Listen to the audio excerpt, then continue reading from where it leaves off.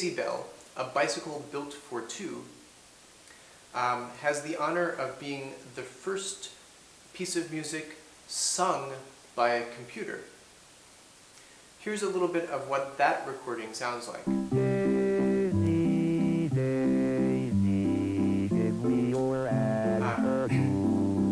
Daisy Bell was also used in Stanley Kubrick's 2001 A Space Odyssey.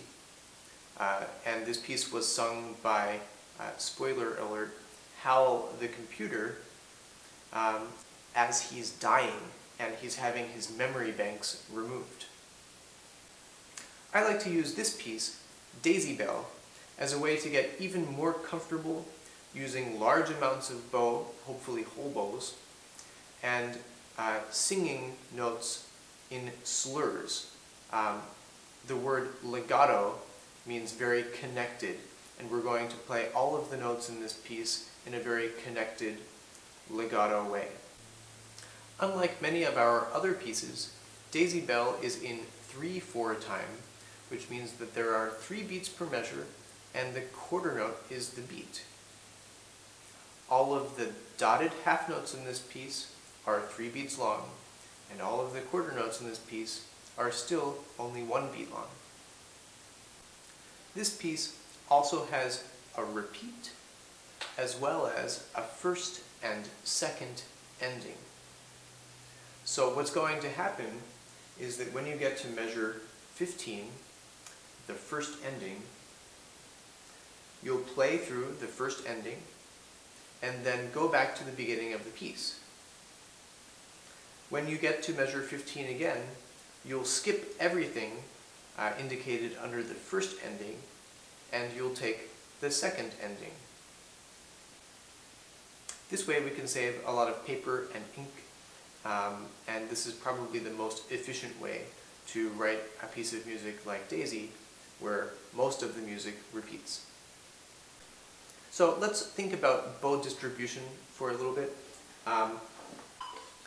So if I'm playing at 80 equals the quarter note, and my first note is 3 beats long, slurred to my second note, which is 3 beats long, why don't I divide an even amount of space for each note? Half of a bow for each note.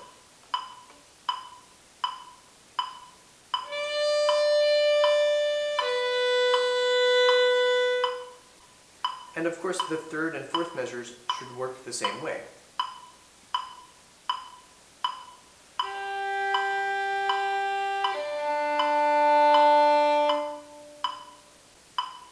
So in measures 5, 6, and 7, where we have only 1 slur, only 1 bow per measure, let's divide the notes accordingly.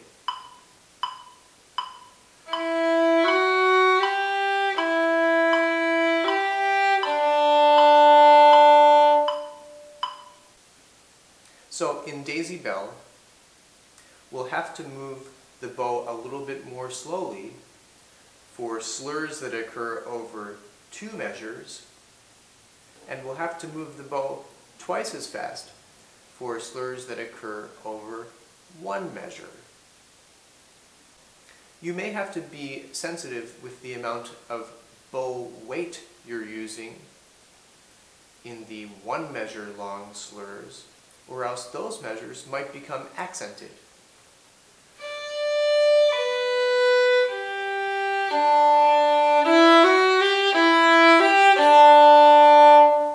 Yeah, that's certainly not what we want. We want a pretty even and constant sound throughout the piece.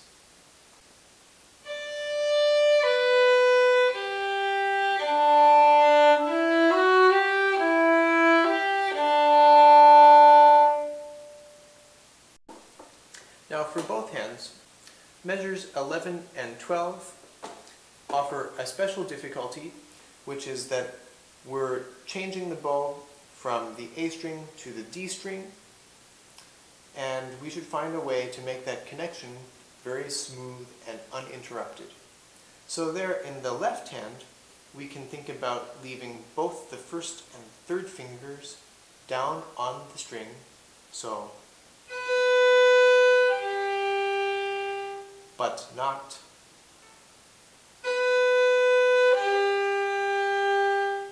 not letting the first finger fly off unnecessarily.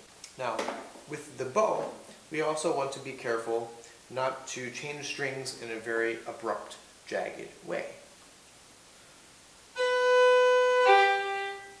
No, that won't do it. What I would recommend is going from the B to a double stop and the G.